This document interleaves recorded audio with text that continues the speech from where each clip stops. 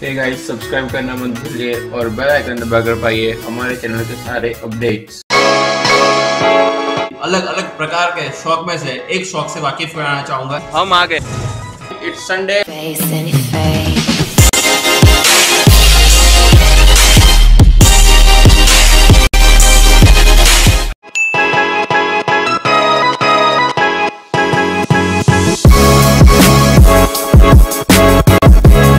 Alright guys, welcome back to the channel. Hope you guys are doing absolutely fine. It's Sunday, time 11 बज चुकी है। यहाँ पर पिछले वाले ब्लॉग की एडिटिंग चालू है। अगर आपने नहीं देखा तो लिंक आई बटन में है ऊपर, यहाँ पर कहीं पे भी, तो देख लेना। And also I just realise that कि मुझे हेयर कट की बहुत ज्यादा जरूरत है, बिकॉज मेरे बाल जो है काफी लंबे हो गए और मेरे को आंखों में चुभता रहा। पता होगा कि गर्मी में लंबे बाल बहुत ज्यादा तकलीफ करते हैं, इससे हेयर फॉल भी हो सकता है। सो I don't have to take any risk और मैं जाके अभी हेयर कट करवा के आऊंगा।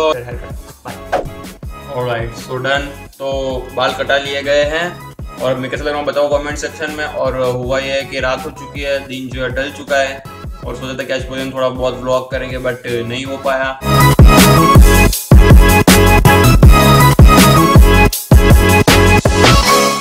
ऑलराइट, सो बाकी स्टोरी कंटिन्यू करते हैं और आज मैं आपको मेरे अलग अलग प्रकार के शौक में से एक शौक से वाकिफ कराना चाहूंगा। जी हाँ, एक शौक से वाकिफ कराना चाहूंगा और वो शौक है कुकिंग का। जी आपने बिल्कुल सही सुना, क्या को कुकिंग का शौक है। अब वो बात अलग है कि कई बार खाना सही से नहीं बनता, कई बार खाना बिगड़ जाता है, कई बार मम्मी की डांट भी खाई हुई। बट अभी आपके भाई को यानी कि मुझे कुकिंग का शौक है तो है, क्या कर सकते हैं। तो आज मेरे अंदर वापस से कुकिंग का पूछ जाग चुका है और आज मैं बनाने वाला हूँ एक केक। मुझे एक रेसिपी मिली है, तब उसके लिए सामान लेने जाना है, तो अभी फटाफट ज्यादा टाइम नहीं करते हैं। Let's go. भूत जाग गया है तो अभी उसको शांत तो करना पड़ेगा।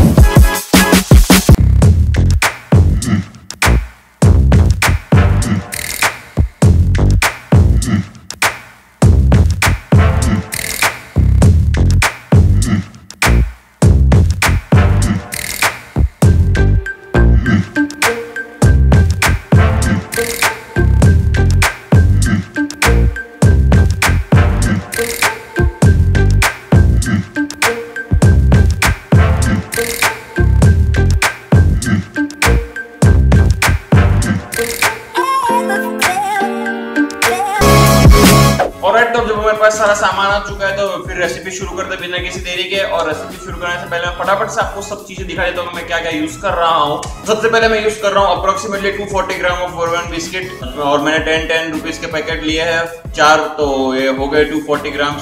और दूसरी चीज जो मैं ले रहा हूँ वो है एक रेगुलर इनो, जो भी है ब्लू कलर के पैकिंग में आती है, वही वाली इनो ली है मैंने। Third and the last thing जो मैं यूज कर रहा हूँ वो है 1 कप ऑफ मिल्क।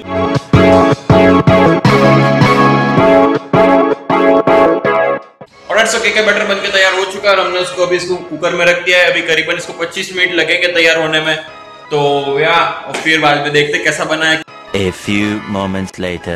और so this is how the cake is looking। ये बनके तैयार हो चुका है और अभी देखते हैं टेस्ट में कैसा है। तो फिर अभी इसको निकालते हैं। और सो केक को बाहर निकाल दिया है, as you can see। और अगर आप देख सकते हो तो काफी ज्यादा फ्लफी बना है ये। अब मैं जिसको ज्यादा दबाऊंगा नहीं, बना ये टूट जाएगा।